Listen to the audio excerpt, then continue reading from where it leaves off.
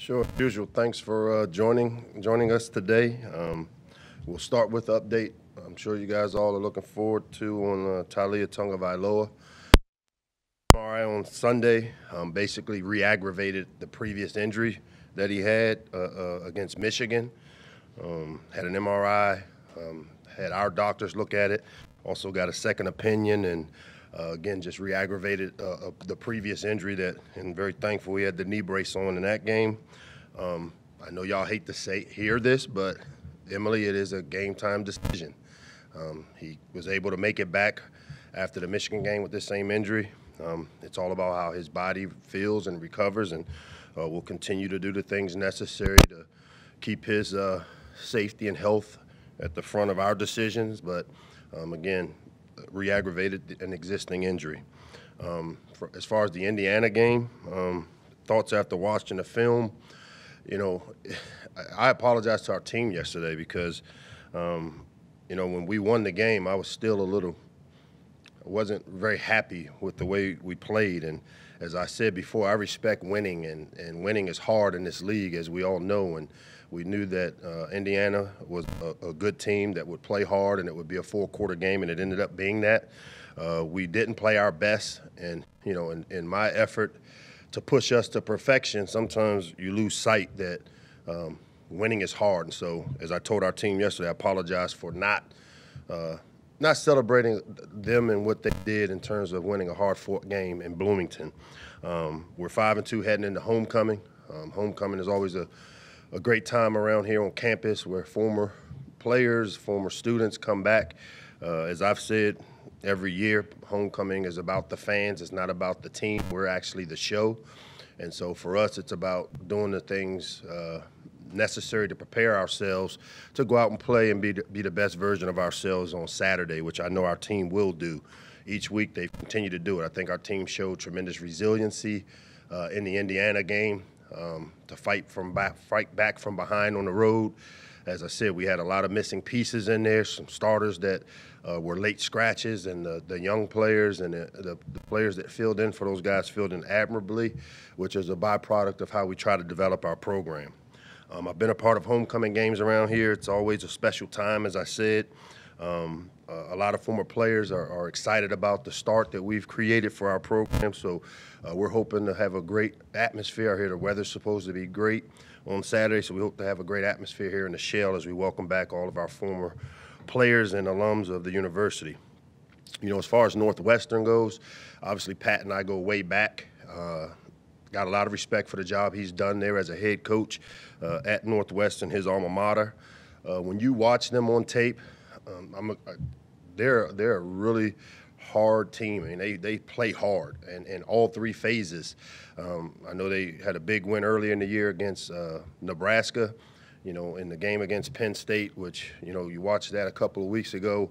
I know it was a lot of weather issues there, but they're going to fight, and I expect to see that same type of fight out of them when they show up here Saturday. And it's a byproduct of they're taking on a personality of who their coach is, and that's, if you know Pat Fitzgerald, toughness is one of the things that people describe, and that's what this team shows. On the defensive side of the ball, they've got two pass rushers, 99 and 91, that create issues that we will have to address to make sure whoever our quarterback is, that we can do the things necessary to keep him upright and protected. On the offensive side of the ball, 26, their all-purpose running back, is one of the top all-purpose performers in the country. I think he leads them in passing and rushing, or receiving and rushing. Helinski, the quarterback, is one of those guys that has the ability to be a dual-threat quarterback. I will say that their offensive line is as good as an offensive line that we face. I know they have a guy, their left tackle, a projected first-round draft pick. I would expect them to come in and try to establish the running game because of the talent that they have up front on their offensive line. As good as Michigan's, as good as Minnesota's a year ago, when you look at them across the board. And so we've got a challenge on our hand that I know our players are excited about, an opportunity to get back on the right track here at home in front of our home crowd and do something that meet one of the first goals we have set for ourselves this year, which is to be a bowl-eligible team, and we have that opportunity here, and I know our players are excited about it. Captains for this game, Greg Rose, Anthony Pecorella and Spencer Anderson will lead us as our game captains heading into the Northwestern game. With that, I'll open it up for questions. Afternoon, Mike. What's up? The first drive, every first drive this season so far, you guys have been able to put points on the board. 7 games, that's not a small sample size. What have been the ingredients to being able to come out and produce so quickly? You know, a lot of that credit obviously goes to Dan, the job he does putting together the openers. You know, as most teams do, we have openers that we like. Dan has done a really good job, and the offensive staff as a whole of putting together the things that we can execute while also dressing them up for us to evaluate how people want to line and defend the things that we present.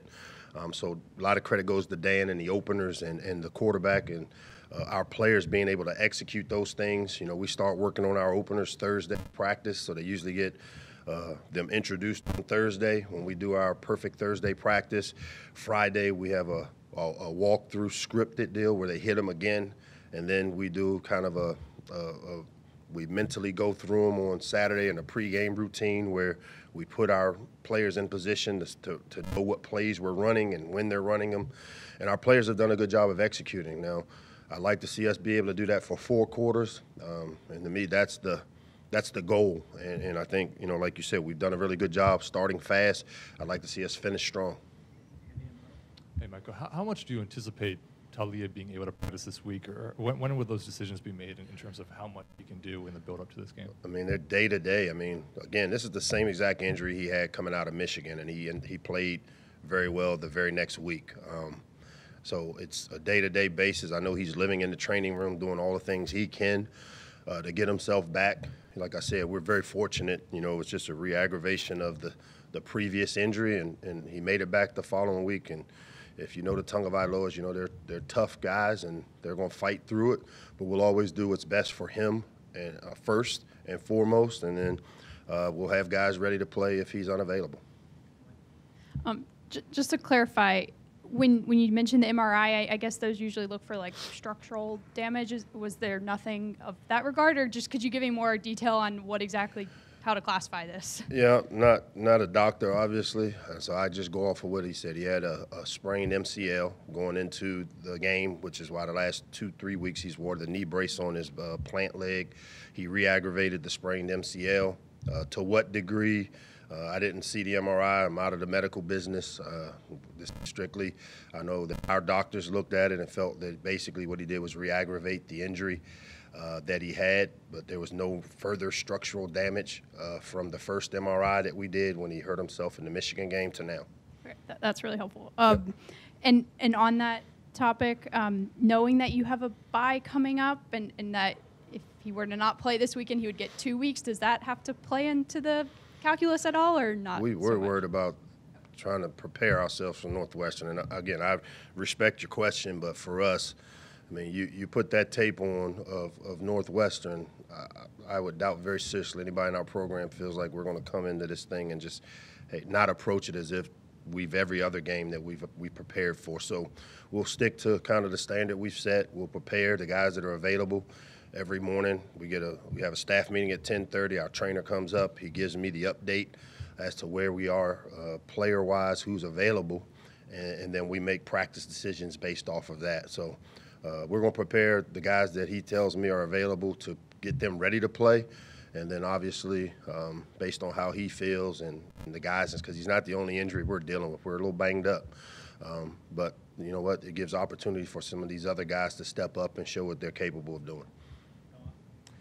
Yeah, Mike, just with Taulia, I guess, what is your sense of relief, I guess, and his that this doesn't sound like it was more serious, just given everything he's already been through this year, and I guess when people see someone carted off like that, they're kind of probably fearing the worst initially. A huge sense of relief, obviously. You know, I stood there and watched him.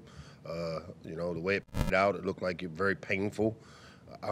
We're very thankful that, you know, he had the knee brace. I mean, he fights us. He didn't want to play in the knee brace for the last 2-3 weeks.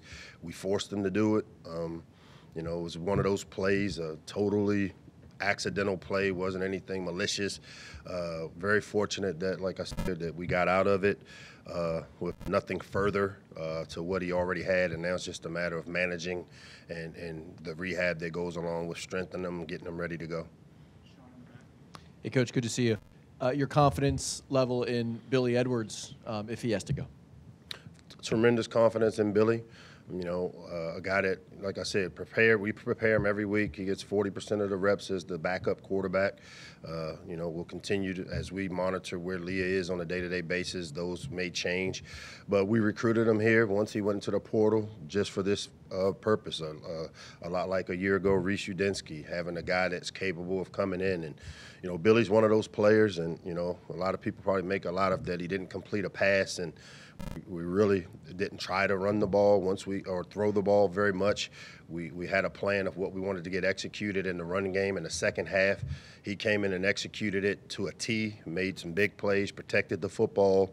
And I expect him to, if he's the guy that has to play for us this week, I expect him to be able to come in, execute our system as well as anybody, and give us a chance.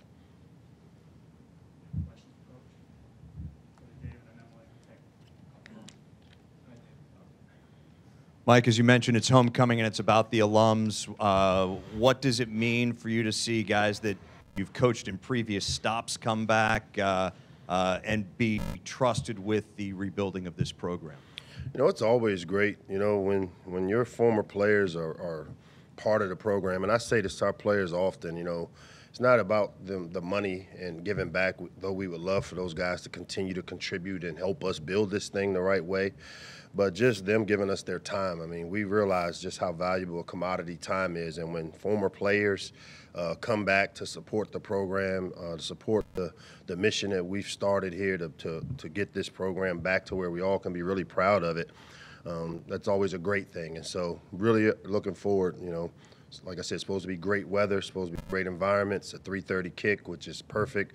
Gives people time to come back, tailgate, and catch up with each other, and then come see a great game in the jail Saturday, and then celebrate, hopefully, if we're the best version of ourselves, a win and bowl eligibility. So lots at stake. Sorry, I just thought you wanted one more quarterback question. Yeah, of course. In terms of the offensive system with a Billy offense versus a Taulia offense, I mean, how similar are those, or how much do you adjust to make sure you're playing to their individual strengths? I mean, you always play to the quarterback's strength, but I would say that Billy and Leah are very similar. Though Billy didn't complete a pass in this last game, Billy is a thrower that has kind of I call it a weird athleticism, because when you look at him, you wouldn't think that he is athletic as he is, but Billy has very good functional athleticism. He knows how to run the ball. You know, I kind of compared him when we started recruiting him. He kind of reminded me of the old Cincinnati Bengal quarterback that was down with Dallas that played at TCU, whose name I can't remember right now. Who? Andy Dalton. Very similar. Not just because he's a redhead, but like literally body type, and having coached against Andy in college, he was a thrower, but he also was really functional as a runner, that you better respect his legs. And Billy's one of those guys. He throws it accurately. He's smart, tough, reliable. So if he has to play for us, we have the utmost confidence in him as a staff and as a team that he'll be able to come in and get the job done if he's needed. Hey, Michael, at one point, getting to bowl eligibility was the goal for this program. With now, you know, with a couple games left and this is on the horizon, how much of this just a benchmark on the way to, I guess, bigger things for this program and for you as a coach? Yeah, we're focused on just this one, and one of our first goals year in and year out is to become a bowl-eligible team year in and year out, so that's part of the standard or our foundation that we want to create, which we don't take for granted. And so this is an opportunity to do it, you know, earlier than a year ago where it came down to our last game. So shows improvement, but for us, it's just about that. This game and what this game opportunity offers us as a team, and from that point on, we'll just take it one step after this each game, like we try to do. Coach, you mentioned being banged up. There's obviously a lot of other injuries as well. You know, a lot of the guys you mentioned as borderline guys for game time decisions, you know, having traveled on the road. Does being at home this week maybe open the door for guys like Ruben to be available to more of an emergency capacity? Yeah, again, being at home, and you know, Ruben's one of those guys. Jacoin Bennett's one of those guys. You know, we've had quite a few. You know, Jalen had a family emergency that popped up. So being home affords us that extra day that we're not traveling, where they can get more treatment by being a game that's at 3:30. We can treat them all the way up till game time. And so, yeah, a bunch of these guys will be game time decisions. And I know you guys hate it, and when I say it, but we literally evaluate them in warm-ups, and then when we walk up the tunnel, I ask the trainer, how does he look? Where is he? And then I ask the coach who warmed him up, what did he look like? And then we make a decision, hey, he's a scratch, let's go with this guy.